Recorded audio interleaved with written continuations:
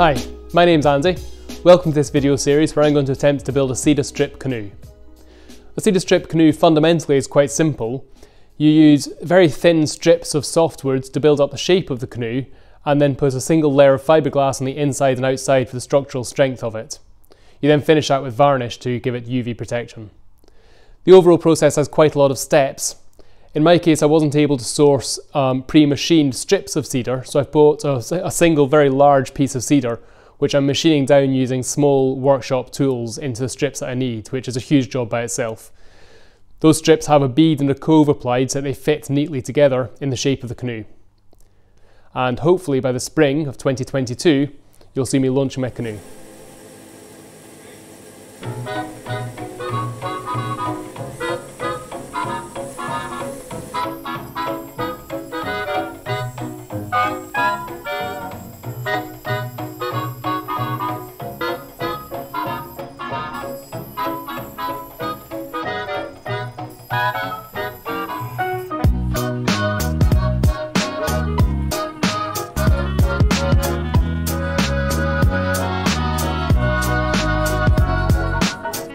While I was in self-isolation for COVID recently, I read the Canoe Craft book by Ted Moores of the Bear Mountain Boat Company in Canada, almost cover to cover, 3 or 4 times.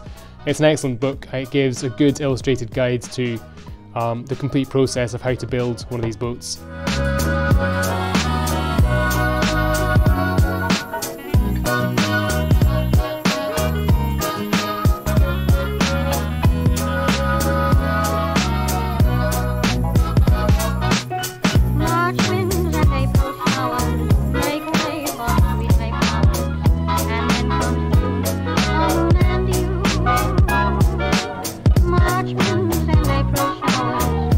On my return back home, I ordered plans from the Bear Mountain Company. Obviously being Canadian, they don't ship to the UK, but there is a UK supplier, and I've been dealing with Barry Biddlecombe of the Cedar Strip Company in England, who's been excellent and very, very helpful. This kit comes, plans, they come with a few more pamphlets and basically slimmed down instructions, a couple of sample cedar strips that show the sort of strip that you build the canoe from, and the plans themselves. So the plans come in 3 sheets. There's the overall layout sheet. In my case, this is quite badly printed, but I was given a very hefty discount by Barry, so I was happy enough. You also have then the stem mould station, which you transfer onto plywood and use at the fore and aft the bow and stern of the boat. And then the mould stations. Each of these is transferred onto plywood or any other board using carbon paper, which is also supplied in the kit. I bought this baby bandsaw specifically for the job of milling down these bits of, well, this single piece of wood. And because it's quite lightweight, I'm really pushing the limit of what it's designed for here. The timber's been quite wet, which causes more friction as it goes through the bandsaw. It's wetter than I hoped, to be honest. You can see some of the sort of fuzz coming off it. It's not cutting as dry as I'd like it to. So I'll probably have to age the strips a little bit in the house for a few weeks until I use them. But that also slows down the bandsaw. The bandsaw's been bogging down a little bit and occasionally stopping, as you've seen in some of the footage. So I'm going to attempt to change the ratio to slow the blade, which will slow the cut down, but should also prevent it bogging down.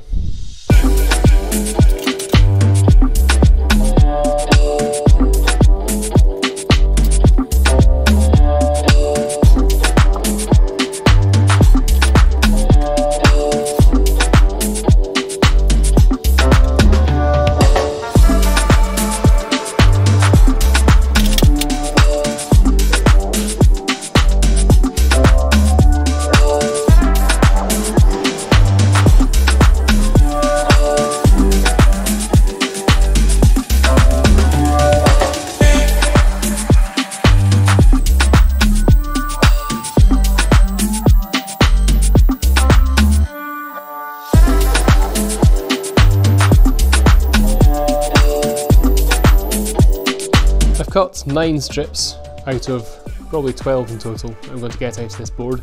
As I go on, however, my bandsaw, which admittedly is totally inappropriate for this job, is getting blunter and blunter and it's wandering very badly in the wood now. I'm struggling to keep the cuts straight, so I've actually resorted to moving the fence almost completely out of the way and hand marking the wood and trying to follow the line by hand. Now that's messy, and the resulting cuts, you might be able to see along the length of this, the resulting cuts are quite wavy, but they are consistently above the minimum width, and so when I put them through the thickness planer later, they should come out still usable. You can see now these two knots which are on the surface come out on the side of the piece of wood now. I can still use the majority of the length of that plank, just not the last 60 centimetres or so.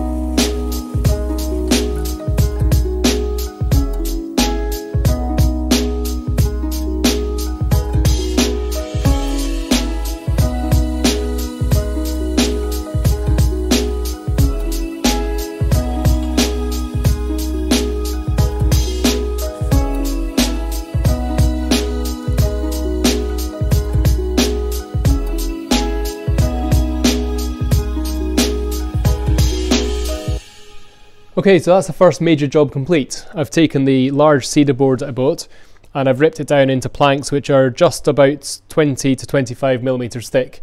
The next job is to rip each of these planks down into the thin strips that I'll need, probably about 12 across each plank.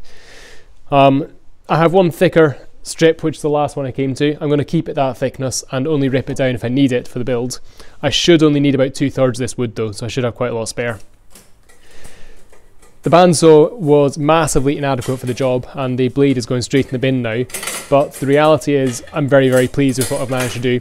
The wandering blade meant that the thickness does get cut down in place, but I think there's nowhere that it's below 20 millimeters, and in places up to about 25 as well, so they're not consistently cut, but once they dry a little bit I'll put them through the planer and bring them all down to 20 millimeters I need. That's all for this episode. Thanks for joining me. I hope you've enjoyed it. If you do want to follow along with the build, please do subscribe and feel free to leave any comments down below.